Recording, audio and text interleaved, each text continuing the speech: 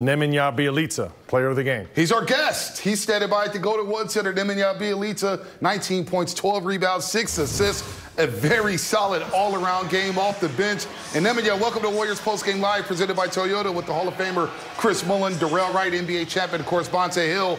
So what is it about going back to Sacramento? It feels like you love going back up there. You go back up there in front of your former fans. What was it feeling like going to Golden One Center again and having a solid performance? Yeah, what's up, guys? First of all, I mean, tough game. You know, it wasn't easy like it was looking. They almost like they were coming back like twice. I mean, I spent here like almost 3 years. I always love to play here, especially in this arena. But like you know, NBA, we saw yesterday against Utah, like the game is not over until it's over. So like we gotta be ready every single game and to prepare ourselves for playoffs. Belly, is D right, man. Congrats on the win. Congrats on a great performance. Last 2 games, you guys have been playing some great basketball, 2 good wins. How important is it for you guys to be playing better going into the playoffs? I mean, first of all, we gotta be healthy. Obviously, we are missing Steph. I mean, Draymond was out 2 months.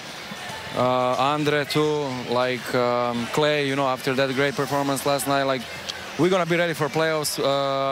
We got to, like I said, stay healthy. And, I mean, NBA is tough to win every game. Like, you got to be ready mentally, physically, but also, like, with this group of guys, we know how to play, especially in second unit. When Andre is on the floor, we have so many options, so many weapons, and it's really fun to play.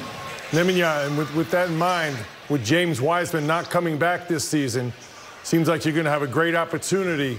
And talk about, I think there's a perfect fit for you with all those weapons you just mentioned.